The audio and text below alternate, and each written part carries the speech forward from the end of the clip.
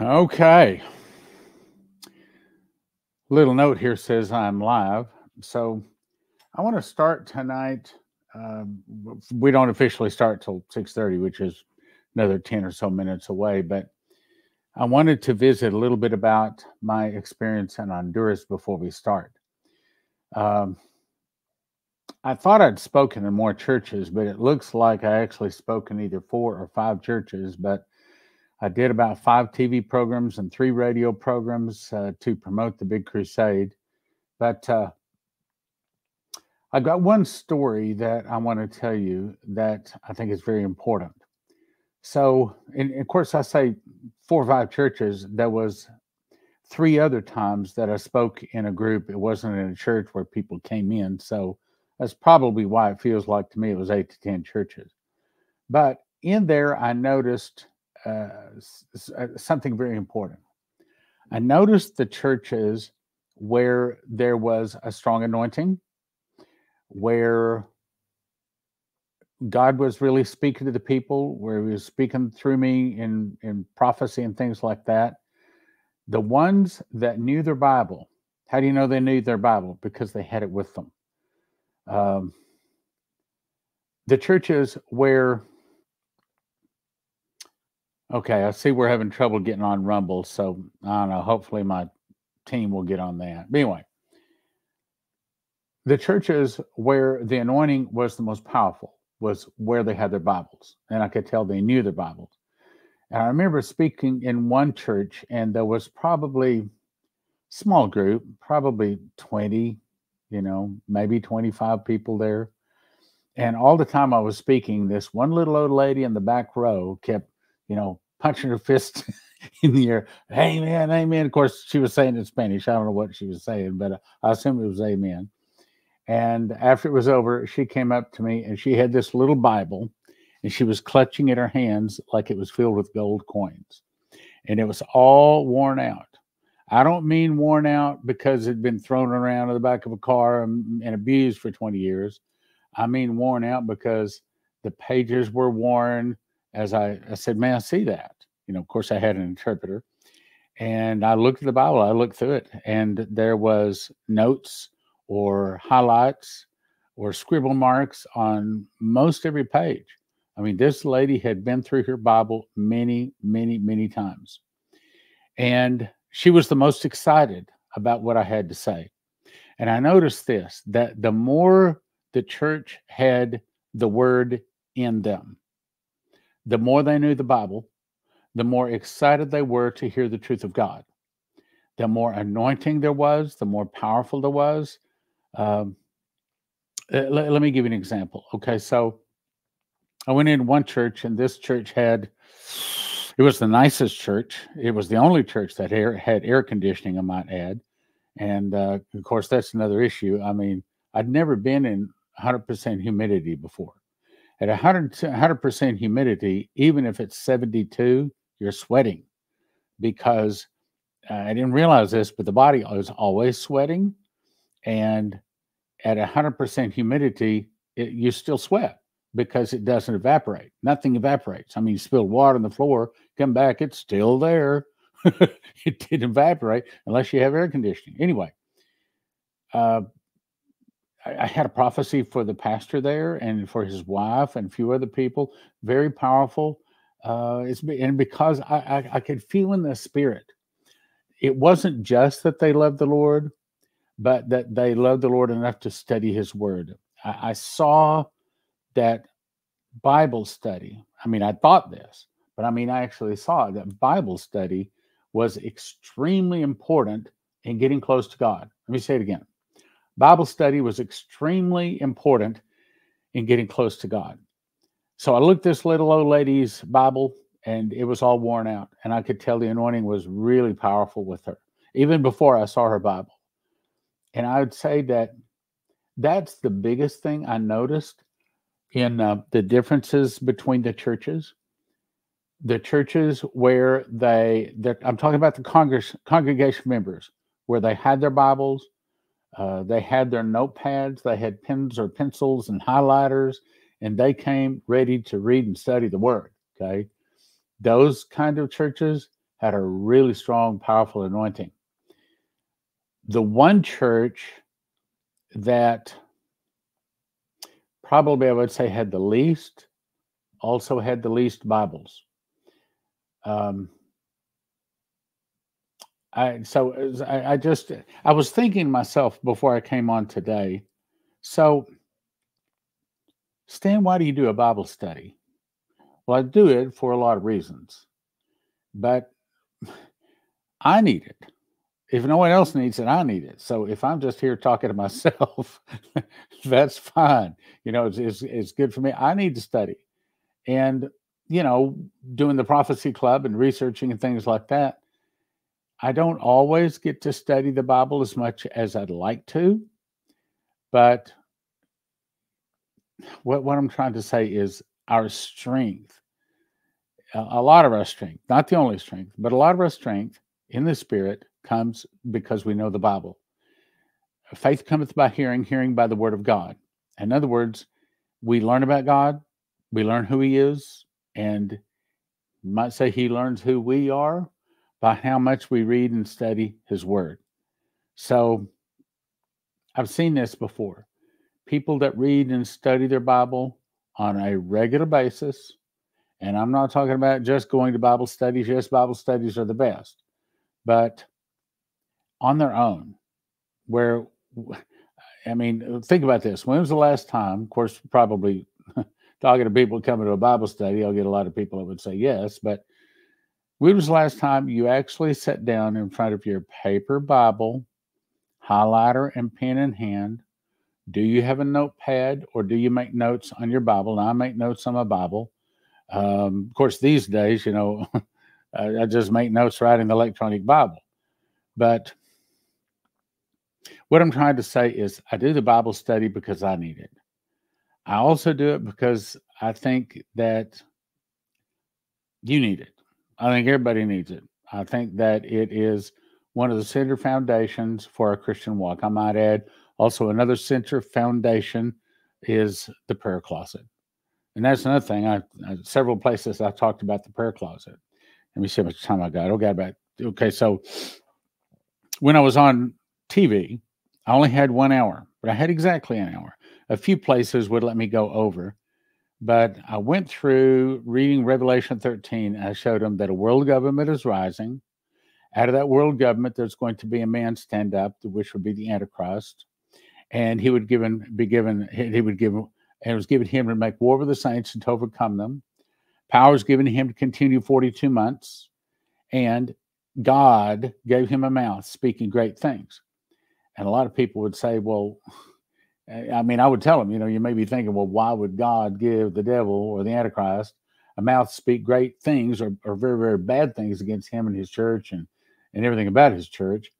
And the answer is because God sent his one and only Son and gave mankind a great gift. For 2,000 years, he offered that gift, the gift of the blood of his Son, the gift to have their sins washed away and to live eternally with him. And for 2,000 years, for the most part, mankind has refused that gift. They've turned their back. They don't want it. So consequently, God looked down and said, okay, you don't want my blood. You don't want my gift. You don't want eternal life. You want the devil? Okay, so I'll give you the devil. So he's given the world the devil for the last 3.5 years, 42 months. And here's what to look for. It described what he's going to look like. It talked about the mark of the beast. And then I turned to talk about Israel. And then a lot of times, some place that I didn't on TV, but some place I was talking, then I would talk about the prayer closet. And when I got to the prayer closet, that would really show who knew their Bible. The more they knew their Bible, the more their heads were shaking. Absolutely right. You know, it's important to get on our knees. It's important to worship God. I didn't say go in there and start praying for yourself or begging or, you know, give me this, give me that, you know, fix my problems. That's not prayer closet. Prayer closet is one thing. It is worshiping God. Praise is telling God praise is telling God what he does and that we love him for it. Worship is telling God who he is and that we love him for it. And real prayer closet, he that dwelleth in the secret place of the Most High shall abide under the shadow of the Almighty.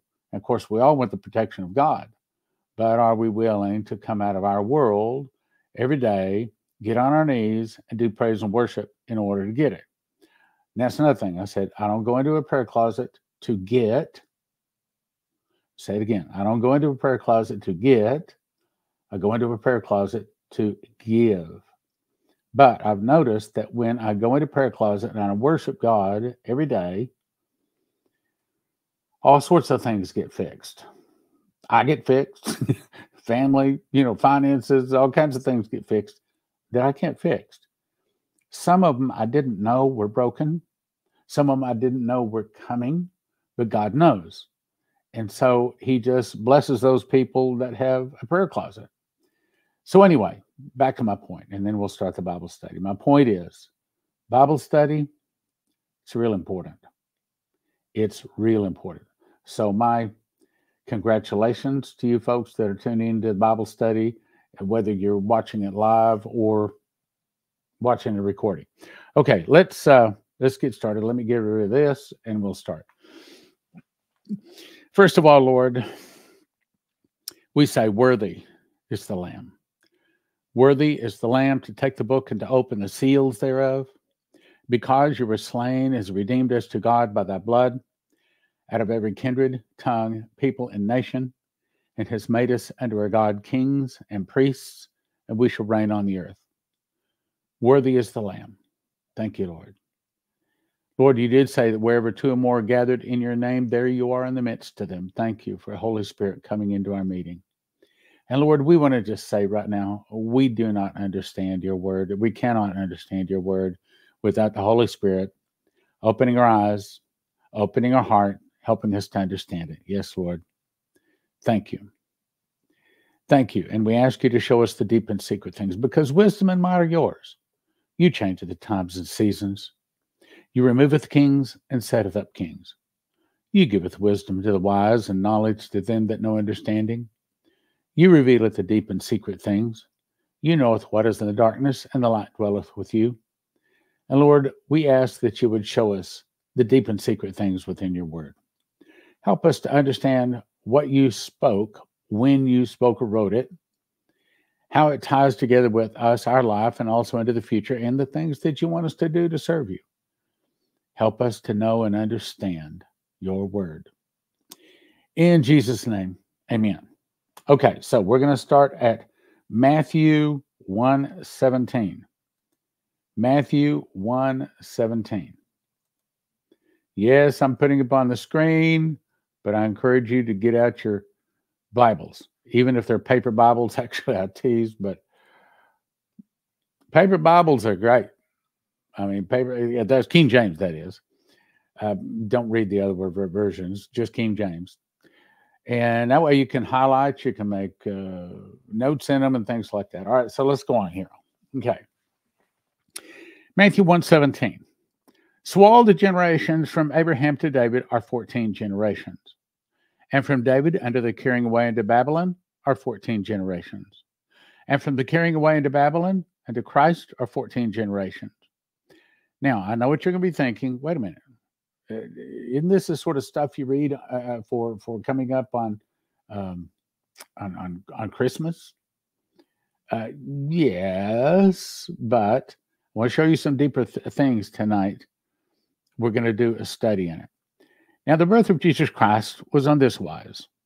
When his mother Mary was espoused to Joseph, before they came together, she was found with child of the Holy Ghost. Then Joseph, her husband, being a just man, and not willing to make her a public example, was minded to put her away privily. But while he thought on these things, behold, the angel of the Lord appeared to him in a dream, saying, Joseph, thou son of David. Now, why did he say thou son of David? Because that's important. Because linear bloodlines are important, especially in this case. It's important because the scriptures had said that Jesus, the Messiah, would be coming from the son of David. Fear not to take unto thee Mary thy wife, for that which is conceived in her is of the Holy Ghost. And she shall bring forth a son, and thou shalt call his name Jesus, for he shall save his people from their sins.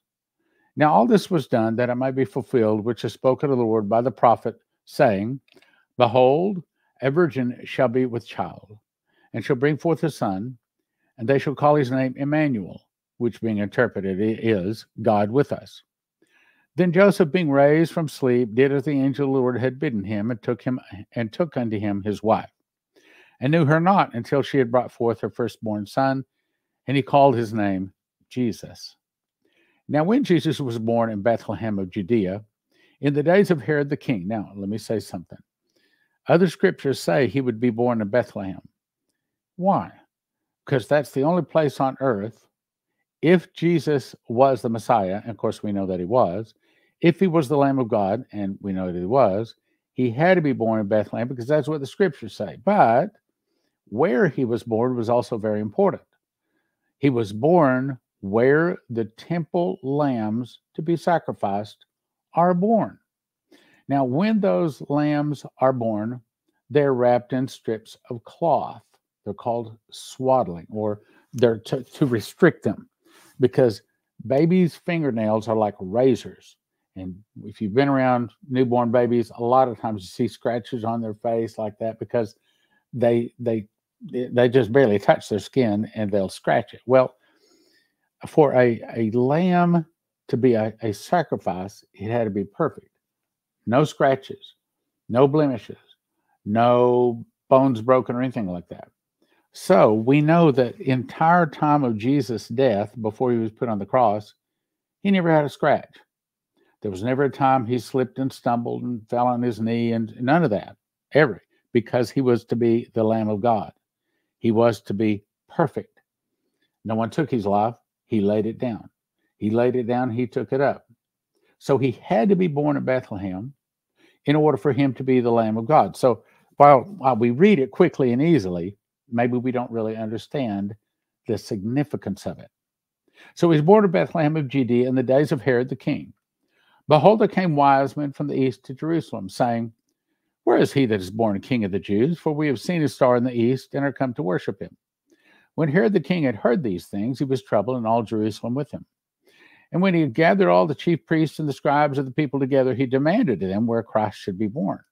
And they said unto him, In Bethlehem of Judea, for thus it is written by the prophet, And thou, Bethlehem, in the land of Judah, art not the least among the princes of Judah, for out of thee shall come a governor that shall rule my people Israel. Then Herod, when he privily called the wise men, inquired of them diligently what time the star appeared. And he sent them to Bethlehem and said, Go and search diligently for the young child. And when you have found him, bring me word again, that I may also come and worship him. When they had heard the king, they departed, and lo, the star which they saw in the east went before them, till it came and stood over where the young child was. Now, I've heard a lot of people say, well, it was a star in the sky. Well, it may have been. But stars don't move and come over an exact place. Many times in the scripture, a star, I can show you in Revelation chapter 5. I saw a star fall from heaven to the earth, and it was given him the key to the bottomless pit. So it may have been, probably was a star. Matter of fact, I'll show you the scriptures in just a second. A star did have to do with his birth, but when the star moved and came over where the baby was located, that was an angel. So the angel was showing the wise men where Jesus was. All right, now let me pause here. Let me write down where I am there. I said it's going to put me up a little piece of paper so I can make notes a little faster here. All right, so I'm at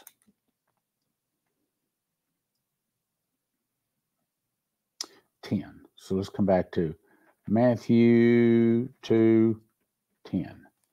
Now let's jump to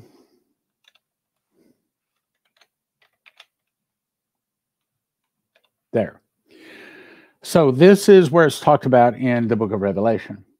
And there appeared a great wonder in heaven, a woman clothed with the sun and the moon under her feet, upon her head a crown of 12 stars. Take me too long to explain that, so I'll just skip on.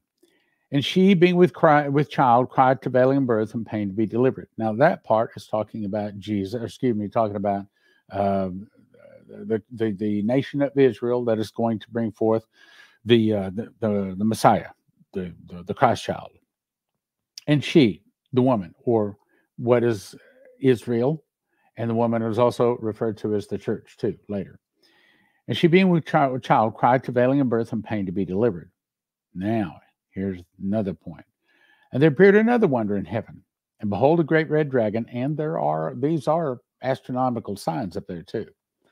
A great red dragon having 7 heads and 10 horns and 7 crowns on his heads. Now, this is important. And his tail drew a third part of the stars of heaven and did cast them to the earth. I believe that there's going to be actually 2 wars in heaven. The first war in heaven took place right here. His tail drew a third part of the stars of heaven and did cast them to the earth. But there will be, not yet, but there will be another war in heaven. So it says, and his tail. Now, some people think that that is maybe T-A-L-E, but I've looked it up and it doesn't refer to a tail as in a tall tale or as in a story. But it probably fits, because probably what happened here is the devil began to speak to all of the angels of heaven, telling them that God was a lie, he was a liar, and that actually the better way to do it is the way the devil wants to do it. And his lie drew a third part of the stars. In other words, a third part of the angels in heaven decided to go with Lucifer. So that was the first defeat of Lucifer. His tail drew a third part of the stars of heaven, did cast him to the earth, and the dragon stood before the woman. Now we're back to where we're talking about here. So this is Herod trying to go out and kill the baby Jesus.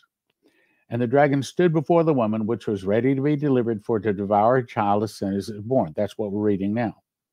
And she brought forth a man-child, that would be Jesus, who was to rule all nations with a rod of iron. Now, what is the rod of iron?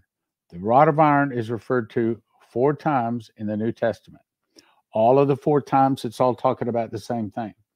And that is those people whose names are not in the book of life, and those people that did not receive Jesus, but they didn't take the mark of the beast either. They are what the Bible calls the nations, and they are allowed to live up to 1,000 years. Or if they sin. Then a morning star judge shows up, the speed of light, speed of thought, which is really faster than the speed of light, and hits them with a morning star, which is the breath out of their mouth. They fall to the ground, a pile of ashes and bones, destroying both body and soul. At the end of the 1,000 years, then Satan is loosed out of his prison. He goes out to deceive the nations which are in the 4 quarters of the earth, Gog and Magog, to gather them to battle, the number of whom is as the sand of the sea. And they went upon the breadth of the earth, and compassed the camp of the saints about in the beloved city, and fire from God out of heaven, there it is again, the morning star, fire from God out of heaven, came down and devoured them. So they are given up to 1,000 years to live. I know what you're saying. I never heard that before. Well, I'd never heard it before either, because I don't think most people knew it until God started showing me these 30 revelations, which I wrote in the book, Secret Door to Understand Bible Prophecy. And if you've not read that book, you are missing a major chunk of understanding Bible prophecy. Secret Door to Understand Bible Prophecy. You can get it at prophecyclub.com. All right, now let's continue. Okay, so let me back up. Appeared another wonder in heaven. Behold, a great red dragon. Okay, tail to the third part of the stars of heaven. Okay, she brought forth a man-child, who's to rule all nations with a rod of iron. Her child was caught up to God into his throne. So that's after Jesus crucified. Now, then from between this little dot and that little 6 there, there's roughly 2,000 years inserted there. And God does that several places in scriptures, because to him, time means nothing, okay? So, unto his throne. So, Jesus died and went to heaven. And the woman fled into the wilderness. The woman would be Israel, fled into the wilderness, where she has a place prepared of God, that they should feed her there 1,260 days. That's 3.5 years. So, what it's saying is, in the middle of the tribulation, when we see the abomination of desolation spoken of by Daniel the prophet, run for your life. And where they'll run is going to be 216 miles straight south down to the real Mount Sinai in Saudi Arabia, where I walked on it October the 8th of 2022. And there they're going to be offering sacrifices of praise, not sacrifices of animals, sacrifices of praise. On the way down, the dragon cast water out of his mouth as a flood, that it might cause the woman to be carried away of the flood. And the earth helped the woman. The earth opened up her mouth and swallowed up the flood, which the dragon cast out of its mouth. In other words, what I think is that they use scalar wave. They see these people leaving Jerusalem when they see the Antichrist commit the abomination of desolation or set on the Ark of the Covenant. They see the Antichrist set on the Ark of the Covenant. All the Christians say, whoa, whoa, whoa, whoa, that's it. That's the abomination of desolation. And they leave. They don't even pack. They don't collect $200. They don't pass go. They leave, and they leave quickly.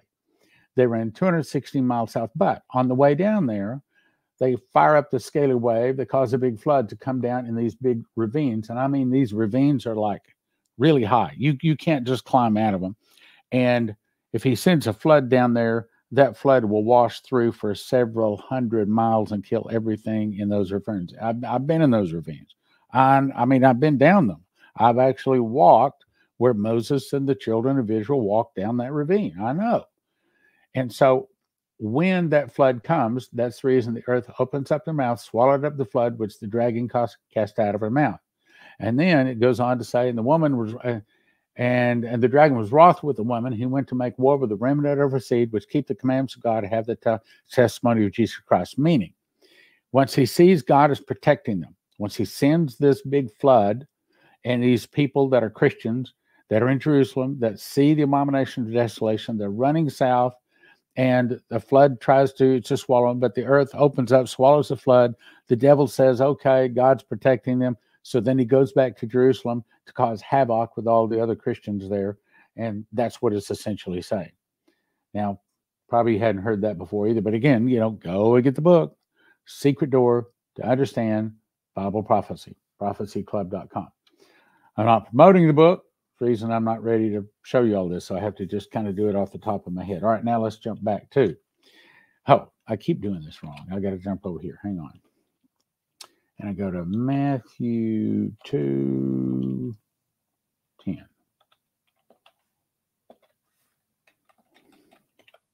Okay, here we go.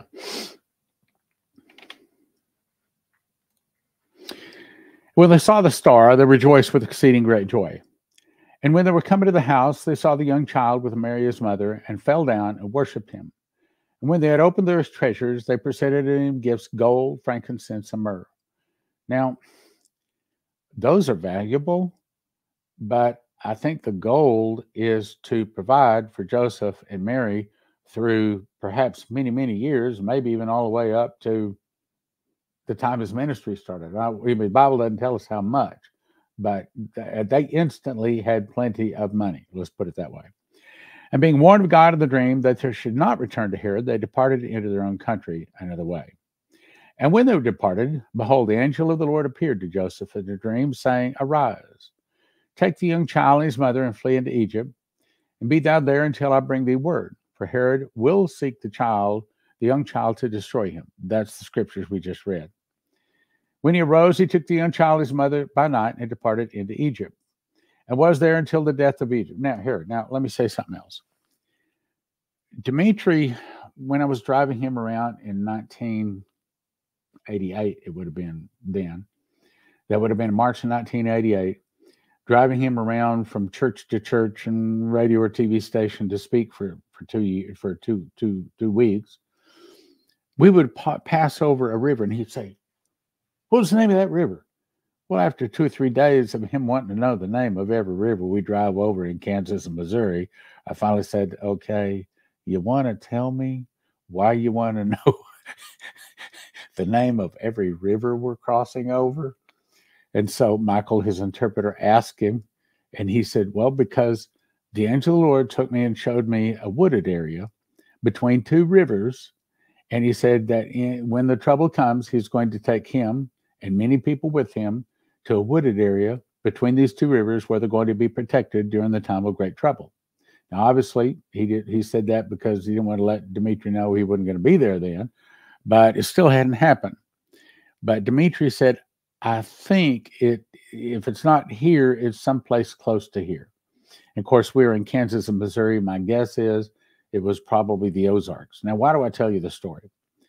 Because as God spoke to Joseph in the dream and told him, "Arise, take the young child and his mother and flee to Egypt," I believe that if we're close enough to the Lord, if we have that prayer closet, we're reading our Bible, we have a clean life, He is going to come to us, be it a dream, a vision, an audible voice. He's going to speak to us, and He's going to tell us where to go. All right, I'm nudged to tell you this story. So about 3 weeks ago, maybe 4, I guess about 4 weeks ago, Leslie had one. Okay, I got my Belgian Malinois, which is a real dog. I would get in trouble if I said that around her. And she's got 2 Shih Tzus. Now, her little Shih Tzus are about this long. Okay, they're like 8 pounds. And of course, my Misty Blue, Benjamin Malinois, is 85 pounds. So anyway, one of her Shih Tzus died. And Leslie was very upset about it. And so was I. It was a very, very upsetting time. But God showed her in a vision, not a dream, a vision. The next dog, showed her it would be a red and white dog. And even she said she saw this red and white puppy chasing after Ruby. That's the one that died. And Ruby turned back and said, "Lollipop," as Ruby, the dog that died, looking back at the red and white dog, "Lollipop." So Leslie got online, was looking for a red and white Shih Tzu. Sure enough, she found one, and she named it Lollipop. So Leslie, the name of the new dog is Lollipop. And everybody loves the name. Of course, it's like, where'd you ever come up with a name like that? Well, God gave it. Now, I say all that to say this. Prophecy Club brings a lot of very, very scary information. But I will have to say, in the 40 years I've been studying Bible prophecy, not me or Leslie or any of our children or any of our family I know of has ever had a bad dream about handcuffs or barbed wire or being arrested or head cut off or none of those kind of dreams. I believe that if we're close enough to the Lord, and especially if we're a watchman, if we are carrying the message of the warning, then we aren't going to be part of the judgment. Maybe that's the way to say it. My point is, the Lord spoke to Joseph in a dream, told him to go to Egypt to avoid the trouble.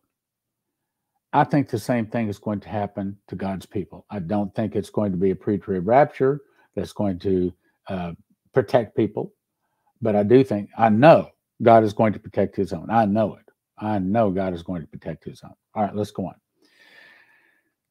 Verse 14. When he arose, he took the child and his mother by night and departed to Egypt. And that was until the death of Herod, that it might be fulfilled, which is spoken by the Lord by the prophet, saying, "Out of Egypt have I called my son." Then Herod, when he saw he was mocked of the wise men, was exceeding wroth, and sent forth and slew all the children that were in Bethlehem, and in all the coast thereof from 2 years old and under, according to the time which he diligently acquired of the wise men. So all of the children in Israel and all of the areas around there that Herod controlled, all of the male children 2 years and under were all killed. I guess there's no question that he was of the devil, huh? But that was the devil trying to find Jesus and kill him. Then it was fulfilled that was spoken by Jeremiah the prophet, saying, "In Ramah was there a voice heard, lamentation and weeping and great mourning, Rachel weeping for her children, and would not be comforted because they are not. But when Herod was dead, behold, an angel of the Lord appeared in the dream to Joseph in Egypt, saying, Arise and take the young child and his mother, and go into the land of Israel, for they are dead which sought the young child's life. And he arose and took the young child and his mother and came into the land of Israel. But when he heard that Archelaus did reign in Judea in the room of his father Herod, he was afraid to go thither. Notwithstanding, being warned of God in a dream, he turned aside into the parts of Galilee. And he came and dwelt in a city called Nazareth, that it might be fulfilled which is spoken by the prophets, he shall be called a Nazarene. Chapter 3. And in those days, let me look over and see if I have any notes or questions here. Okay.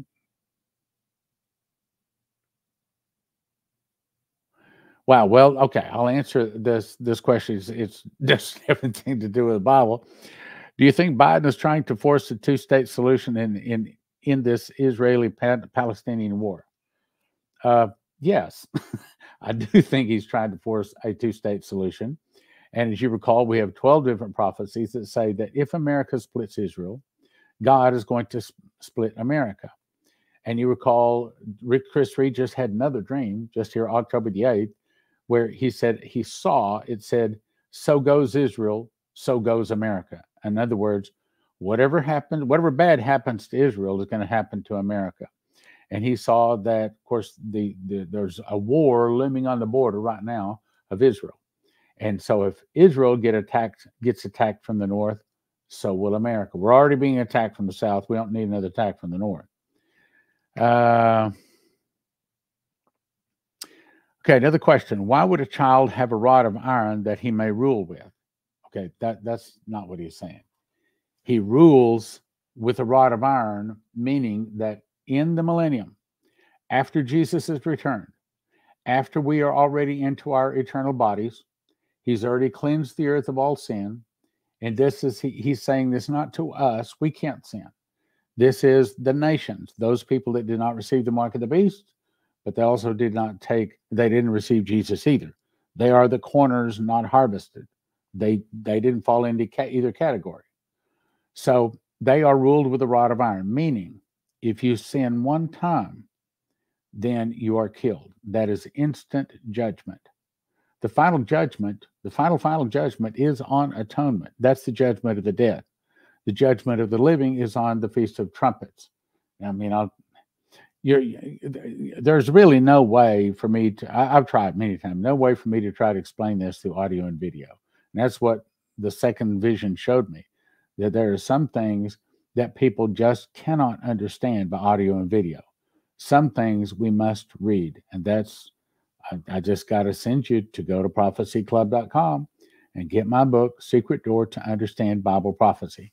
There it lays it all out. It also has all of the charts so you can put it together. Short of that, you probably will not understand Bible prophecy. That's my take on it.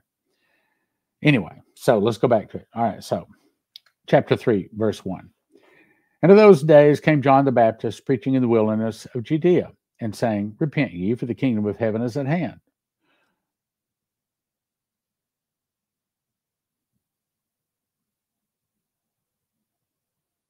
Okay. The Lord just nudged me. Okay. I think he is saying, don't back up from encouraging them to get the book. It's important. I mean, I didn't write the book. I mean, I'm not trying to be humble or anything. I mean, I didn't write the book. I'm not going to say it's on the order of Matthew, Mark, Luke, and John, of course, but I don't have that kind of wisdom. So I believe he just nudged me to tell you, yes, it's important to go and get Secret Door to Understand Bible Prophecy. I'll say it again. prophecyclub.com, order the book, Secret Door to Understand Bible Prophecy. Go check it out. So in those days came John the Baptist preaching in the wilderness of Judea and saying, repent ye, for the kingdom of heaven is at hand. For this is he that was spoken by the prophet Isaiah, saying, the voice of one crying in the wilderness, prepare ye the way of the Lord, make his paths straight. In other words, stop sinning. That's what he's saying. And the same John had his raiment of camel's hair and a leather girdle about his loins, and his meat was locust and wild honey. Now, why? Because God was saying, this guy is not of your world.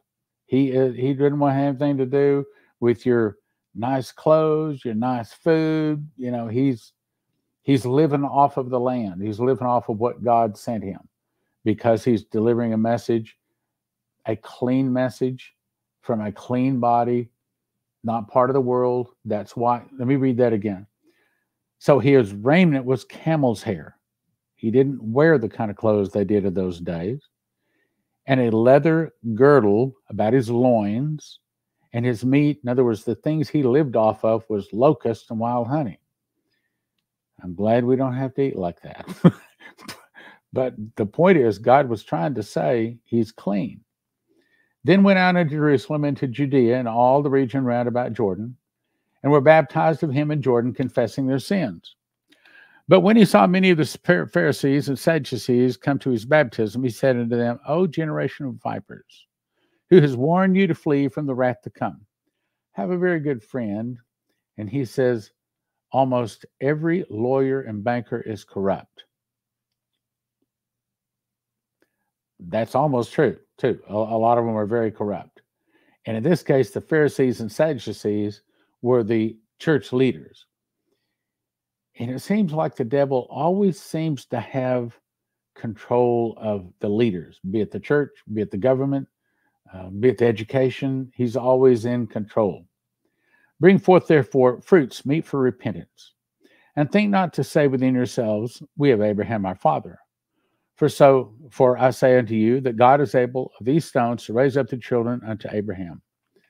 I don't know about you, but that's bothering me. Let me close that here. There we go. And think not to say within yourselves, we have Abraham our father. For I say unto you that God is able of these stones to raise up children unto Abraham. Now also the axe is laid to the root of the trees. Therefore every tree which bringeth not forth good fruit is hewn down and cast into the fire. Now actually, that's a really important verse. A lot of people don't like that verse because a lot of Christians want to say, well, I accepted Jesus. I go into church. I toss in the offering as the plate passes from time to time. I mean, you know, what else do you want? I mean, I visit 3 times a year. I mean, just how much you want of me? Well, this is telling you how much. So he says here, now also the axe is laid to the root of the trees, meaning you're about to be cut down and tossed into the fire. That is the fire that burns with fire and brimstone, the lake that burns with fire and brimstone, which, according to Revelation 21, is the second death, or soul death, flesh death, and also soul death. Then he says, therefore every tree that bringeth forth not good fruit is hewn down and cast into the fire. What's that saying? It's saying that if we don't win at least one more person to Christ, we are cut down and hewn into the fire. Wait a minute. If I accept Jesus and I don't put anything in the plate, if I don't attend church, if I don't do anything, you're saying that I still don't make it to heaven? Well, I didn't say it. That's what the Bible says. Read it again. Here it says, for every tree which bringeth not forth good fruit is hewn down and cast into the fire. Remember the story of the talents? One had 5, one had 2, one had 1. And then the one that had 5 brought back 10. Well done. That one that had 2, okay, but what happened to the one that had 1? He said, thou wicked and slothful servant. Take from him the 1 talent that he has and give to the one that has 10. Now, that brings a question. So what is the talent? Is that the talent of singing or playing the piano, or talent of, say, playing soccer? No. The 1 talent is the gift of eternal life. Meaning, if we don't give that gift of eternal life to at least one more person, then our gift of salvation is taken and given to him that has 10.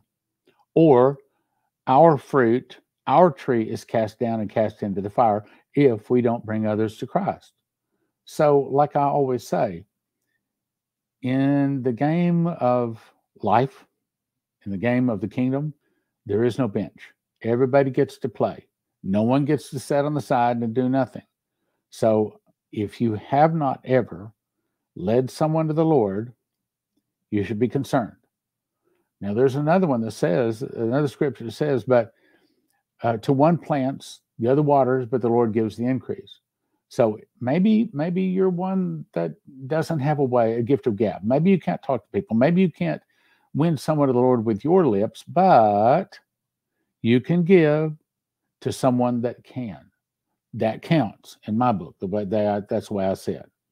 Meaning that even if you can't tell the gospel story, even if you can't preach or teach or something like that, but you can give and you can help a ministry to someone that can. So that's still you helping to bring people into the kingdom. In other words, everybody's responsible to help the kingdom. That's what it's saying. Verse 11, I indeed baptize you with water unto repentance. That's the water baptism. That's John's baptism. That's the more important baptism, because without that, you don't get to eternal life. But he that cometh after me is mightier than I, whose shoes I'm not worthy to bear. He shall baptize you with the Holy Ghost and with fire. Now, the part that most people miss here is that third part right here. This word right here, fire. What's the fire? This is the fire. When Jesus returns on the white horse and he goes, the morning star. So when he says, I baptize you with water unto repentance, John's baptism was dunking people in the name of the Lord, name of the Father, Son, and the Holy Ghost, in Jesus' name, water to repentance. But he that cometh after me is mightier than I, whose shoes I'm not worthy to bear. He will baptize you with the Holy Ghost. How do you know if you're baptized in the Holy Ghost? Well, there are 9 gifts of the baptism of the Holy Ghost, and the least of them is speaking in tongues. So that means if you don't speak in tongues, you don't have the baptism of the Holy Spirit.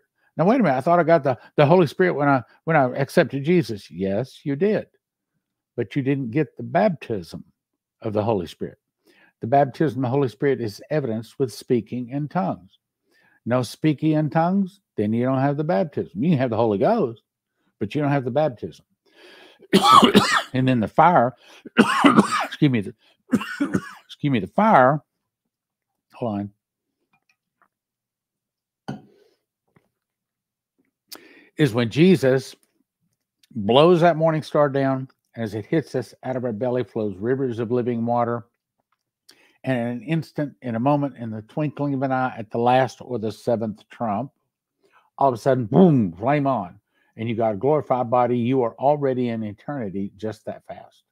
Never sin again, never hunger again, never thirst again. The sun doesn't light on you nor any heat, for the Lamb which in the midst of the throne shall feed them, lead them, living fountains of water. God swipe wild tears from their eyes. Who now? Whose fan is in his hand. What's he saying? He's saying this. How do I demonstrate this? Okay, so when it's harvest time, they go out and they gather. Let me show you here. There you go. They gather the wheat into groups. You can't see this. There you go. You gather like this wheat, and then they cut off that wheat. You can't see. Okay, boom. They cut off that wheat. That's a shock of wheat. They stand that up, and then they let that dry out. Then they come along and gather all of those shocks of wheat and put them into big piles. And then they take flails, which is, here we go, like this. Okay. Try to imagine 2 pieces of wood that are tied together in the center with a chain or a rope or leather or something like that. And then as you swing it, this one part comes over and hits. But the stick that you're holding doesn't vibrate. It doesn't, okay? Instead, you can beat that wheat. That is the beating of the wheat, or you'd say the tribulation or the testing that we all have to go through. And that separates the stalk from the leaf and from the wheat germ or the wheat seed or the wheat berry itself. Get my terminology right here. So then, now they have a big pile of loose leaves and sticks and wheat and everything. Got to separate them. So they take big, like pans, and they throw the wheat up into the air. And the air, if the wind is blowing, then that wind carries through. You can't see me there. Carries through, and it removes the wood, the hay, the stubble, and then the heavy wheat falls back down. But if the wind is not blowing, then they have to, like fan it, okay? Not a real good example, but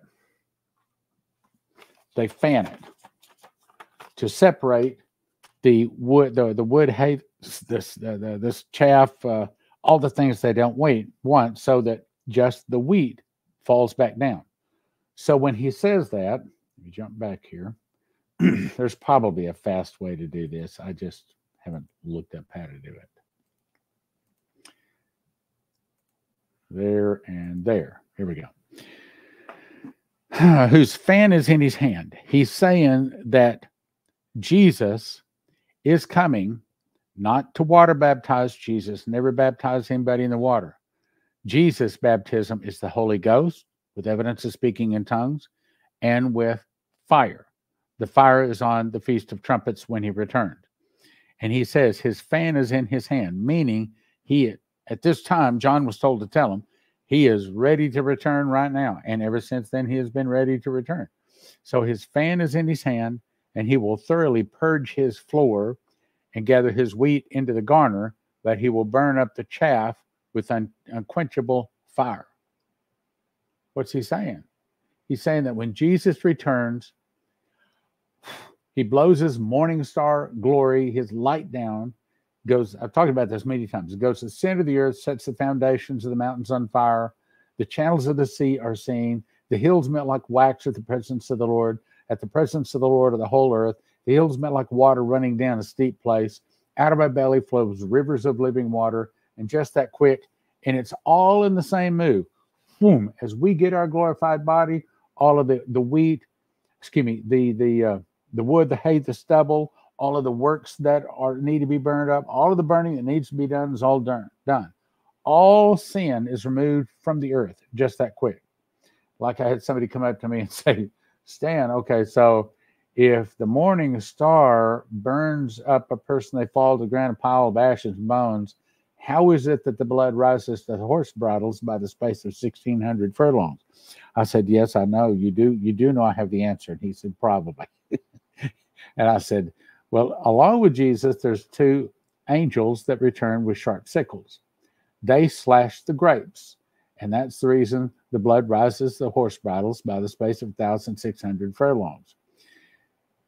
Okay, so what's the difference between the wheat and the grapes? Well, that's a very good question.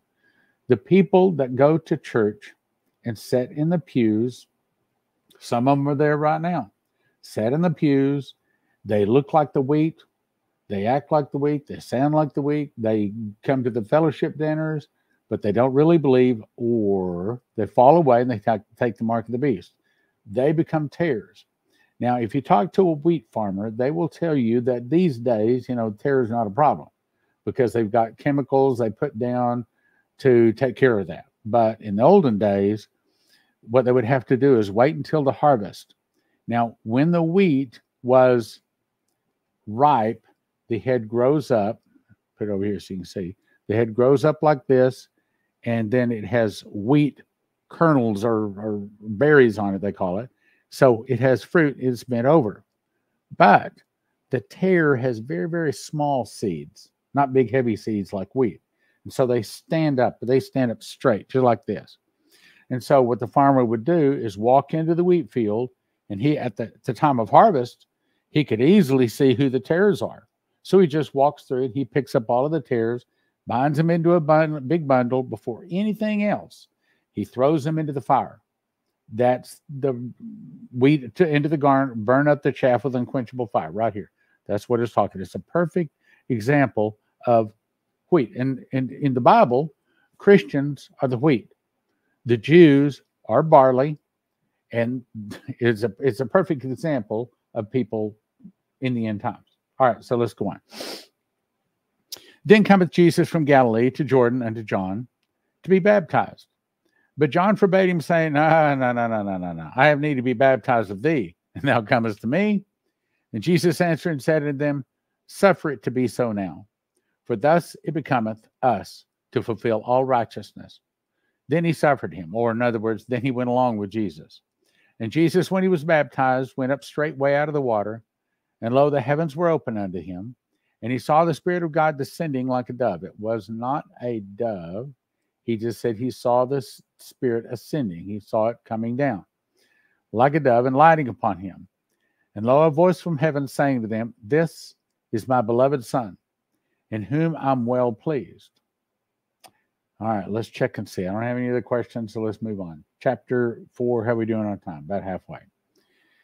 Then Jesus was led up of the Spirit into the wilderness to be tempted of the devil. When he had fasted 40 days and 40 nights, he was afterward 100. Notice that while he was fasting, he wasn't hungry.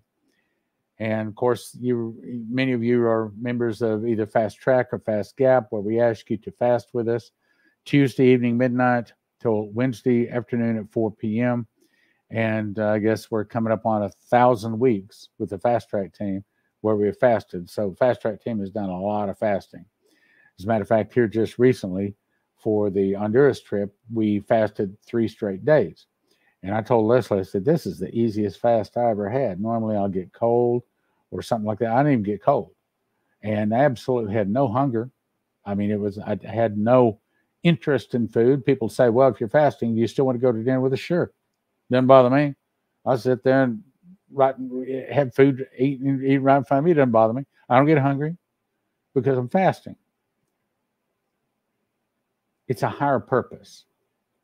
Okay, fasted 40 days, 40 nights. He was afterward hungry, meaning it's time to end the fast. When the tempter came to him, he said, if thou be the Son of God, command these stones to be made bread. He answered, said, it is written, man shall not live by bread alone, but every word that proceedeth out of the mouth of God. Now, why didn't Jesus answer him in the vernacular of the common man? Because there's no power in what we say. Jesus was quoting the word of God, which has power. So when the devil comes to you, get thee behind me, Satan. I mean, use the word on him because the word has power. We don't have any power. It's the word that has power. Okay, I saw a question jump up. Yes, I was still drinking water. I've only fasted with no water one time. I went 50 hours. As I was falling asleep, like it came to me, Stan, you need some water. Because if you don't get water, next thing you're going to hear is a trumpet blowing. In other words, I would die in my sleep. So I found my limit, 50 hours, no water. And it wasn't difficult. It's just that I guess my body needs lots of water. So anyway, I went out and drank me a glass of water and woke up the next morning. I know that Pastor Massey, does a lot of fasting with no water, but I found my limit. Anyway, the only time I would fast with no food and no water was when it was in an emergency. I had to have an answer really fast. Then I would fast no food or water. But I would be very, very careful about going to sleep like that. I mean, you can hurt yourself fasting, okay? Don't hurt yourself. Okay, let's see. Okay, verse 5. Then the devil taketh him up into the holy city and setteth him on a pinnacle of the temple, and said unto him, if thou be the Son of God, cast thyself down, for it is written, he shall give his angels charge concerning thee, and in their hands they shall bear thee up, lest at any time thou dash thy foot against a stone. He's quoting from Psalm 91. Jesus said unto him again, it is written. See, he's using the word of God against him. Thou shalt not tempt the Lord thy God. Again, the devil taking him up to an exceeding high mountain and showed him all the kingdoms of the world and the glory of them, and said unto him, all these things will I give thee, if thou wilt fall down and worship me. Now, the devil was lying, but that is what he does. He is the liar and the author of it, okay? Jesus said to him, to get thee hence, Satan, for it is written, thou shalt worship the Lord thy God, and him only shalt thou serve. Then the devil leaveth him, and behold, angels came and ministered unto him. Now when Jesus had heard that John was cast into prison, he departed into Galilee. And leaving Nazareth, he came and dwelt at Capernaum, which is upon the seacoast in the borders of Zebulun and Naphtali, that it might be fulfilled, which is spoken by Isaiah the prophet, saying, the land of Zebulun and the land of Naphtali, by the way of the sea, beyond Jordan, Galilee of the Gentiles, the people which sat in darkness saw a great light, and to them which sat in the region and shadow of death, light is sprung up. From that time, Jesus began to preach and say, repent, for the kingdom of heaven is at hand. Now, what's going on? So Jesus just came up out of the water, and boom, the clock started ticking on his ministry. That's the reason it's saying from that time on, he began to preach the kingdom of God is at hand. And Jesus, walking by the Sea of Galilee, saw two brethren called Peter, and Simon Peter called, let me back up, saw two brethren, Simon called Peter and Andrew his brother, casting a net into the sea, for they were fishers. And he said to them, follow me, and I will make you fishers of men. And they straightway left their nets and followed him. I think it's very interesting that Jesus didn't have to explain who he was.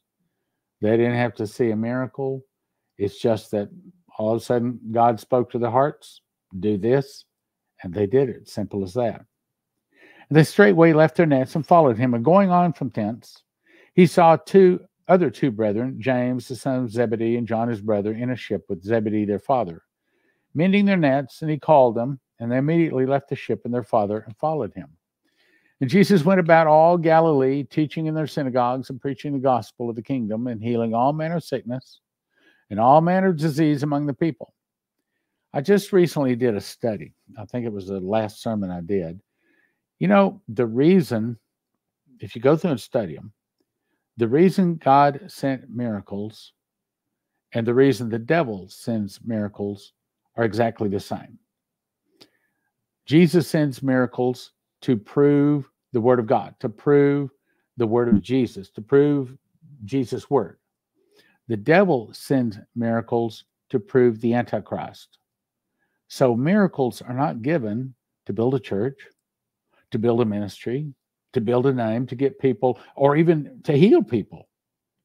I know, the reader. I mean, I did a long study on it. Miracles are to prove the word of God or the power of God, or to deceive people to worship the Antichrist. That's the only two things. So when he is healing all manner of disease among the people, he's doing so to bring attention to himself so he can point them to eternal life. Period. That's it.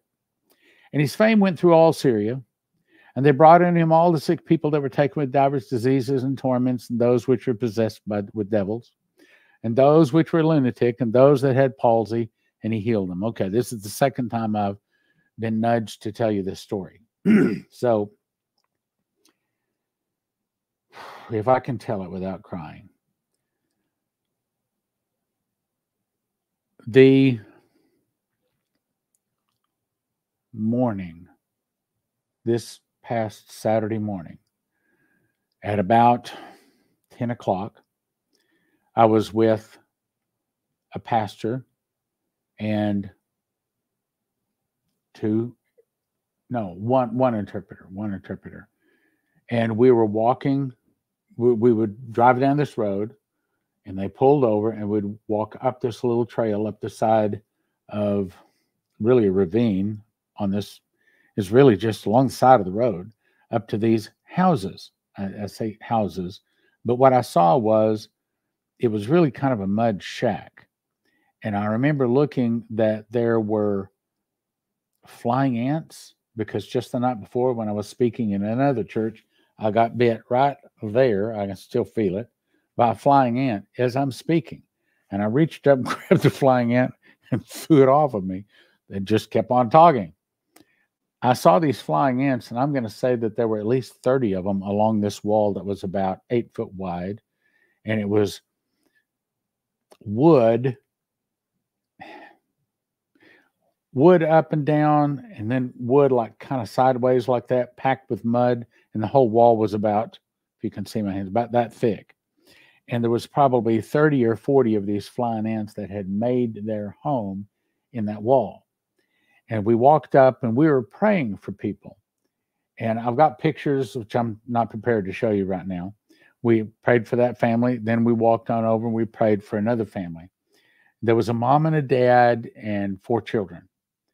And sometimes the Lord uses me in personal prophecy. Nowhere near as powerful or as strong as he does with Leslie, by the way. But there was a little girl about 9 years old, and she was sitting down, and she had her legs crossed, like that. Like that. I couldn't see her back leg. And so I walked up, and the Lord spoke to my heart, which I told her, and I reached down and I touched her legs. And I said, the Lord's going to use your legs. Your legs are going to take the gospel to many people. And I don't remember the rest of what I said. And then a prophet, the Lord just touched me.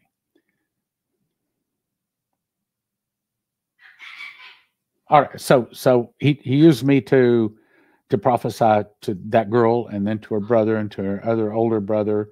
And I don't remember all the prophecies. I used to try to remember them, but no, I got to where I don't try to remember them anymore. Anyway, so I got done praying for those people, and then the pastor turned around and he said, "Look at this." And he pulled up his cell phone, and he had a picture of him walking over, and she was in a wheelchair. This little 9-year-old girl was in a wheelchair. And he walked over and prayed for her, and he wrapped his arm around her and physically pulled her up out of the wheelchair and started holding her and making her walk along. And by that time, the interpreter said, and a steel pin fell out of her knee. It was inside her knee, fell out of her knee onto the ground as they're walking along, and she was healed. And now she can walk perfectly. And I went, whoa, thank you, Lord. Okay, that told me that, yeah, I got that right. I really did hear from the Lord. That's not the end of the story. So then we walked on down probably 20 paces to the next house. And there was an old man and an old woman. And then there was a really old guy. And they said, well, would you pray for him? He's their uncle, and he's got something in his chest wrong. And so I started to lay hands on him, and I turned around. The little girl in the red dress with the leg thing is standing beside me. And the Lord spoke to my heart again. Have her pray for her uncle.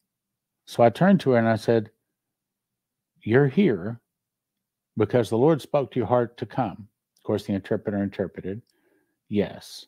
I said, okay. So this is what he directed me to do. I said, come here. You're going to pray for your uncle. So I stepped over in front of her uncle, took her hand, put her hand upon his shoulder, and I said, now, here's what you say. And I told her what to say and everything in Jesus' name. And then we got done praying for her uncle, and she turned back, and the Lord spoke to me. And I saw her in a vision.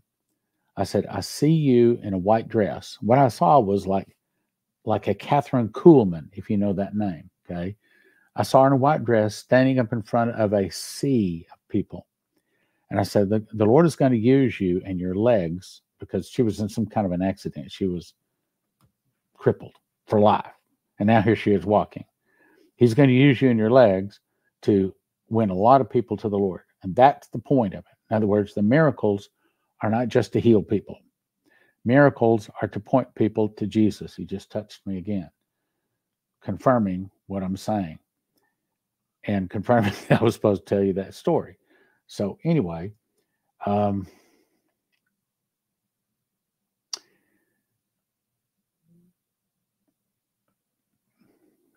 miracles are very close.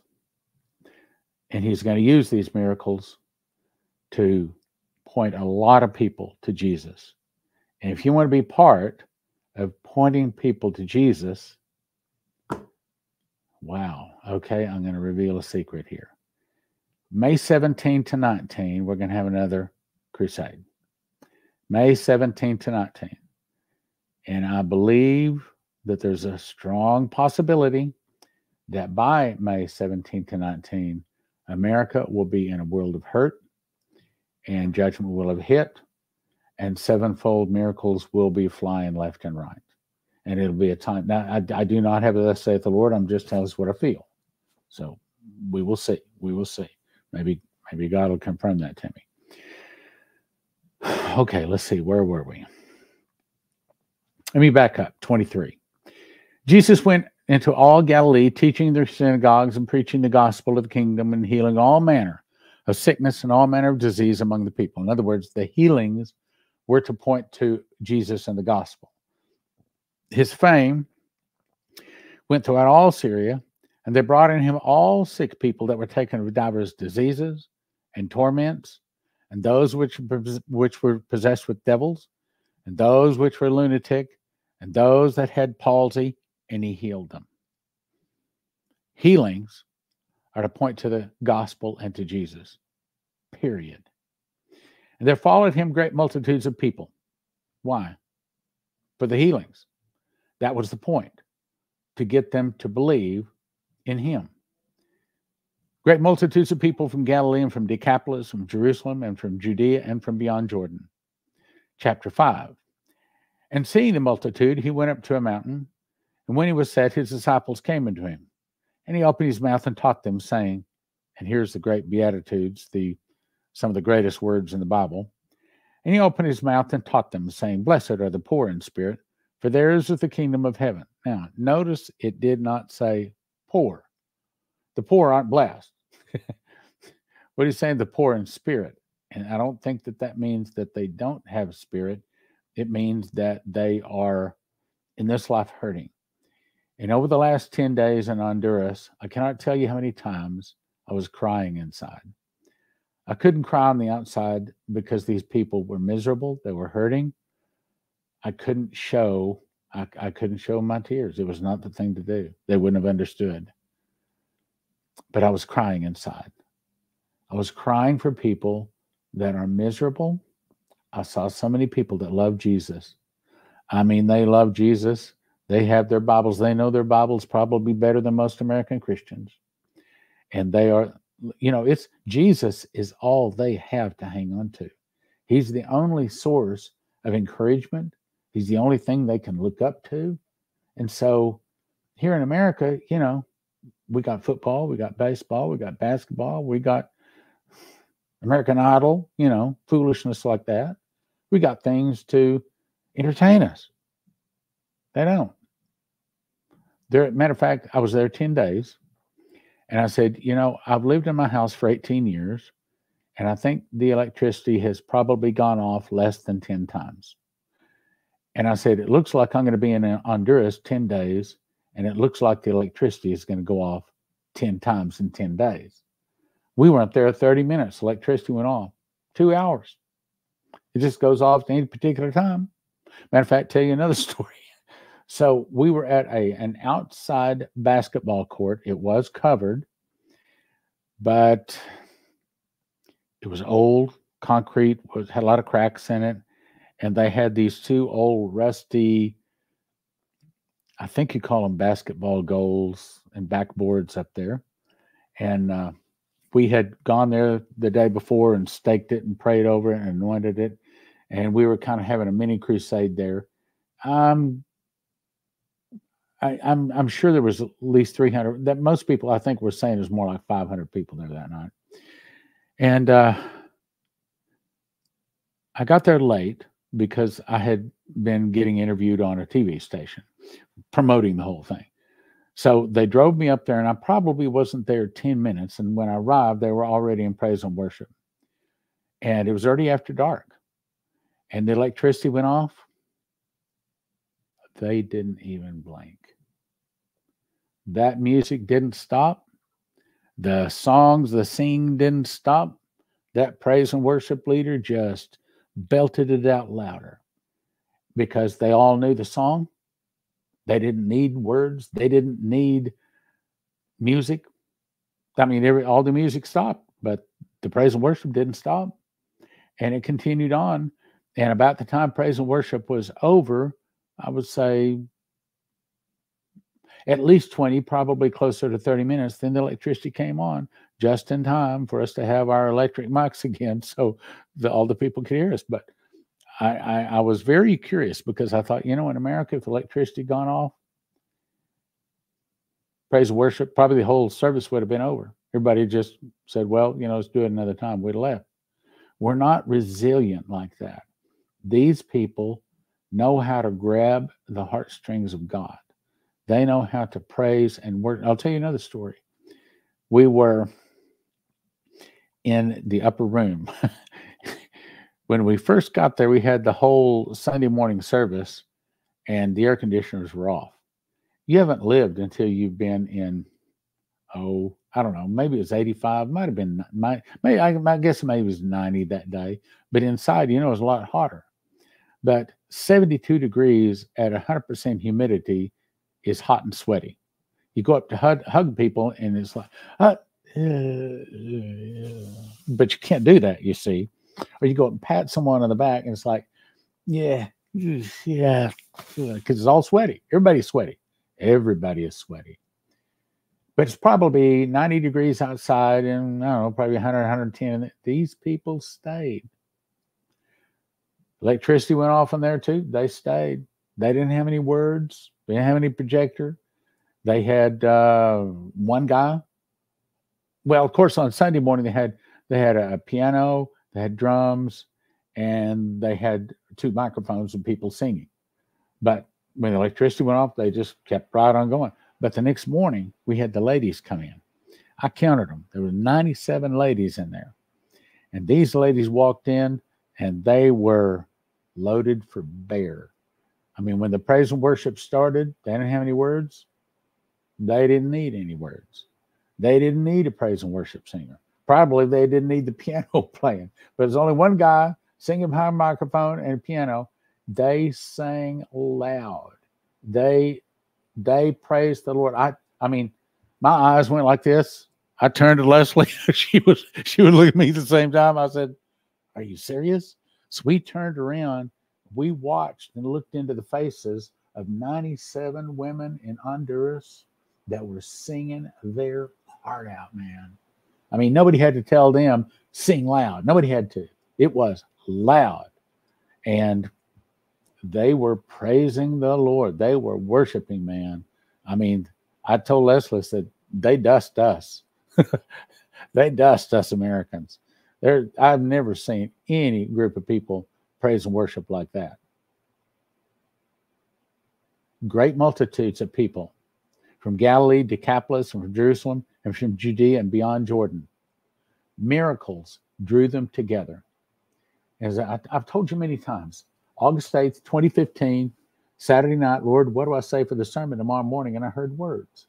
And I said, when the judgment hits, or let me say it exactly, as the judgment hits, so will my miracles. Miracles like no one has seen, going back to Adam and Eve. You tell them, I will never leave them nor forsake them. And as the devil shows up, I'm going to meet him. Inch for inch, step for step, pound for pound, everything the devil does, I'm going to meet him. So my guess is that we're probably going to see a Palestinian state in the early part of 2024. I said guess. My guess is that that's probably when Leslie's prophecies start coming to pass. Omer ushers in Palestinian state. Catastrophe hits America. That's probably the New Madrid fault earthquake from the Great Lakes all the way down to the Gulf of Mexico, splitting America because we split Israel. Consequently, that would be the judgment. And then great miracles start all across America. And it's time for you and I to go to work. See, we're here in this Bible study tonight preparing. Even if these are not exactly the scriptures that we'll be using at the time, what happens is the Bible gets in here. The Bible gets in our heart. And it starts changing us. It starts making changes in us.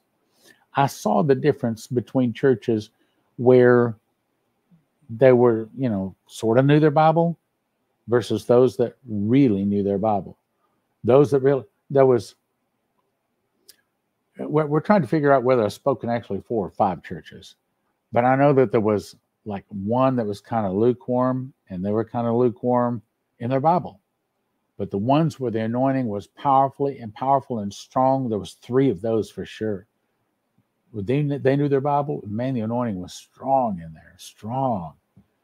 Well, when the judgment hits, that's when Americans are going to finally, not just Americans, but around the world. It's not just an American revival.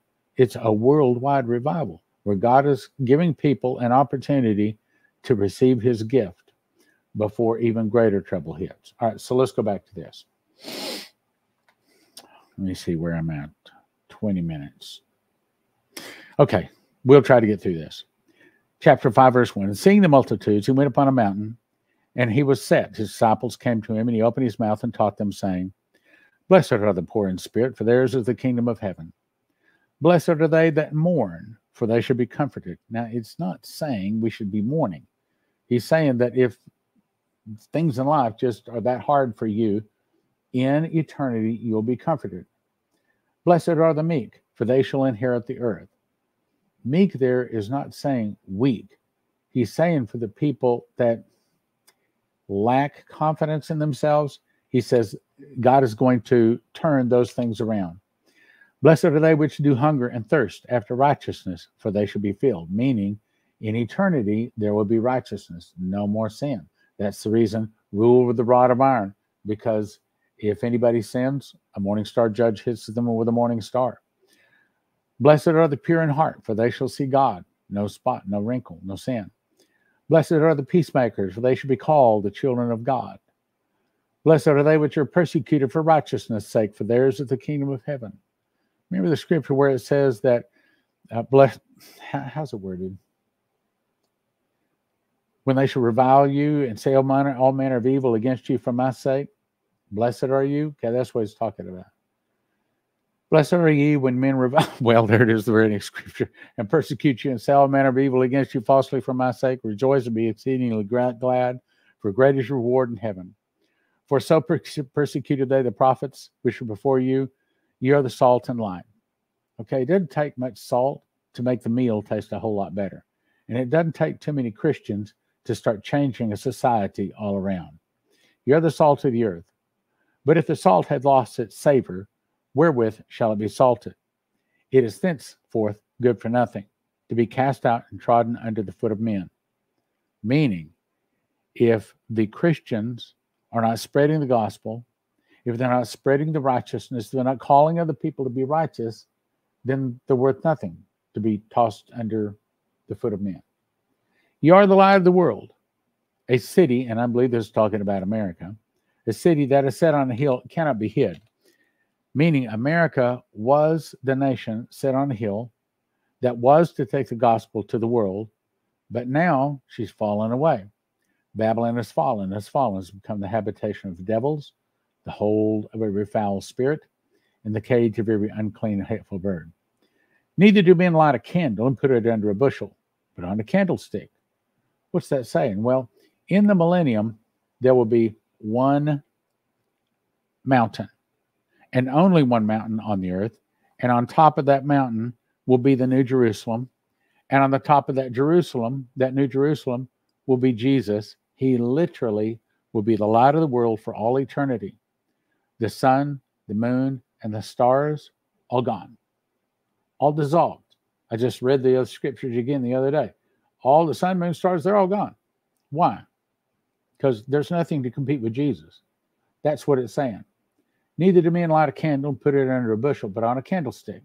So he's saying that the New Jerusalem will be on a candlestick, or the one single mountain on earth. And it giveth light unto all that are in the house. Let your light so shine before men, that they may see your good works and glorify your Father which is in heaven. Think not that I'm come to destroy the law or the prophets. I came not to destroy, but to fulfill.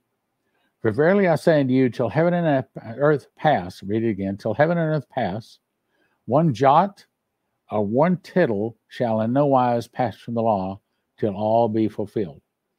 What is a jot and a tittle? Well, in Hebrew, they don't have vowels. It's all consonants.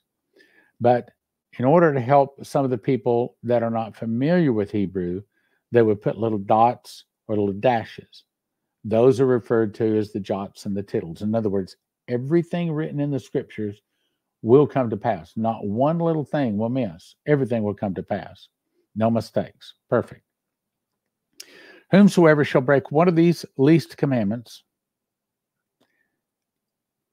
and teach men so, he shall be called the least in the kingdom of heaven. But whosoever shall do and teach them, the same shall be called great in the kingdom of heaven. Meaning, it's important that we attend a Bible study, and it's important that we teach others what is in the Bible, and will be called great in the kingdom of heaven. For I say unto you that except your righteousness shall exceed the righteousness of the scribes and the Pharisees, you shall in no case enter into the kingdom of heaven. You have heard that it was said of them of old time, thou shalt not kill, and whosoever shall kill shall be in danger of the judgment.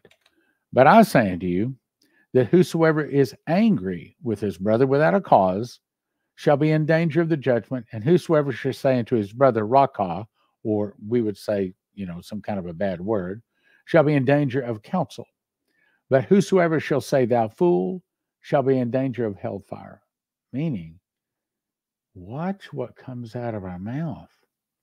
Watch that we are not sending curses, because as you sow, so also shall you reap. Therefore, if thou bring thy gift to the altar, and there rememberest that thy brother hath aught against thee, leave there thy gift before the altar, and go thy way. First be reconciled to thy brother, and then come and offer thy gift. Agree with thine adversary quickly, whilst thou art in the way with him, lest at any time the adversary deliver thee unto the judge, and the judge deliver thee to the officer, and thou be cast into prison. Verily I say unto thee, thou shalt by no means come out thence, till thou hast paid the uttermost farthing. In other words, every red cent. He's saying, get along with your fellow brothers and sisters.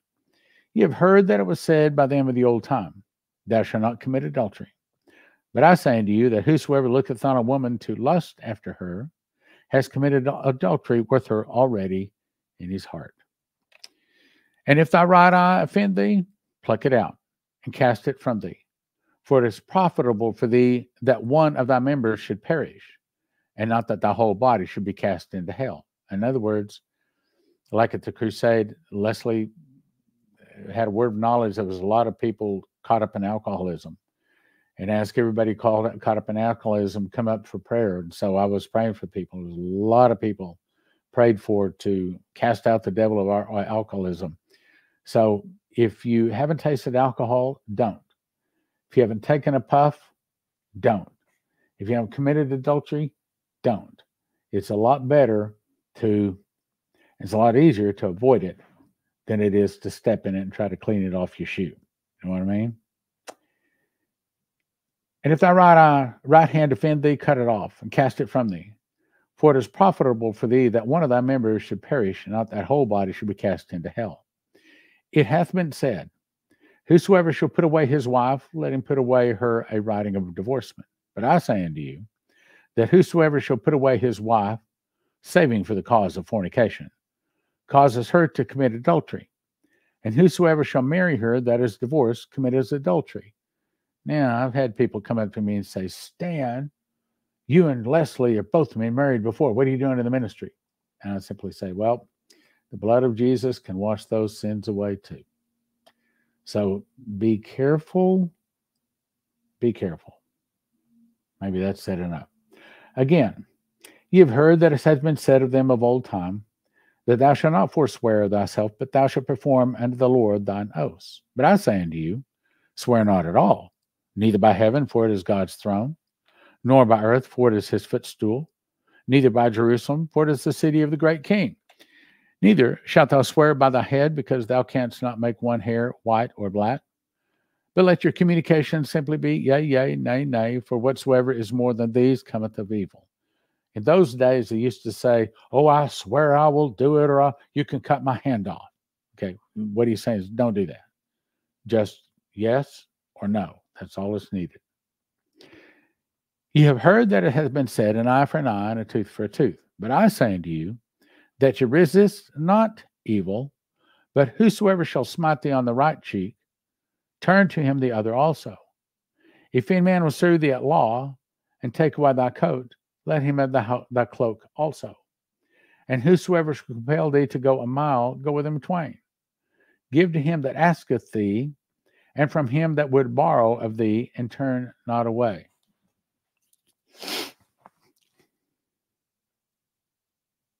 Better read that last one again.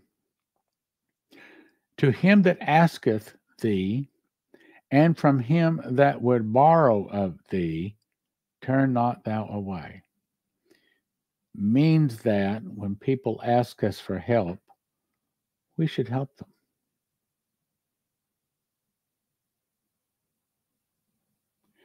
Give to him that asketh thee, and from him that would borrow of thee, turn not thou away. If you can help, help. Ye have heard it hath been said, thou shalt love thy neighbor and hate thine enemy. But I say unto you, love your enemies, and bless them that curse you, and do good to them that hate you, and pray for them which despitefully use you and persecute you, that you may be the children of your Father which is in heaven. For he maketh his sun to rise on the evil and on the good, and send his rain on the just and on the unjust. For if you love them which love you, what reward have you? Do not do the publicans the same? And if you salute your brethren only, what do you more than the others? Do not even the publicans so? Be therefore perfect, even as your Father which is in heaven is perfect. Okay, so we're going to stop there, I think. Yeah, we're 9 minutes away. So we'll stop at Matthew chapter 6, and we may take it up from there next week. Okay, so Jesus is challenging us to walk with him. And it's easy to read, but it's not easy to follow. You say it's, you talk the talk, but can you walk the walk? And I don't think anybody is able to walk the walk. Obviously not. But we Christians are at least committed to do our best to do so. Let me pray for you. Father in heaven, thank you. Thank you for your anointing. Thank you for allowing us all to serve. And Lord, I ask you to speak to the hearts of all of the people, be they live or be they watching a recording. I ask you right now to speak to their hearts. They may not feel the anointing touch. They may not even know for certain you're speaking to them. But I ask you to speak to their hearts. First, I ask that you make certain that their name is in the book of life. If they're not filled with the Holy Spirit, get them so. And call them into your service of soul winning.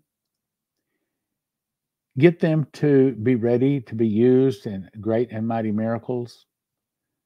Get them ready to be used in all of the things that are soon to hit the earth. Help them to be strong and to stand when others fall. Help them to understand the scriptures. I ask you to give them the spirit of prophecy so they can understand the scriptures, the spirit of soul winning.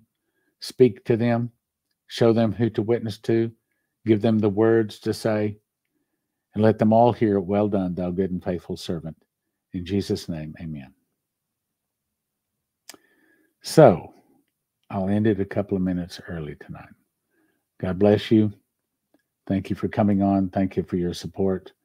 And Spirit of Prophecy, Secret Door to Understand Bible Prophecy is available at prophecyclub.com.